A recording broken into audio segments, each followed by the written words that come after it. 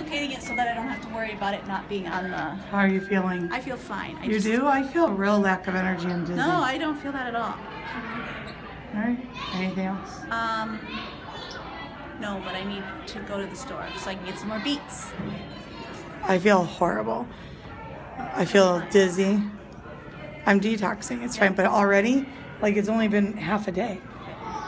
According to what he was saying, it's not going to take that long to detox. Well, why are you not detoxing? Because I didn't eat like you did yesterday.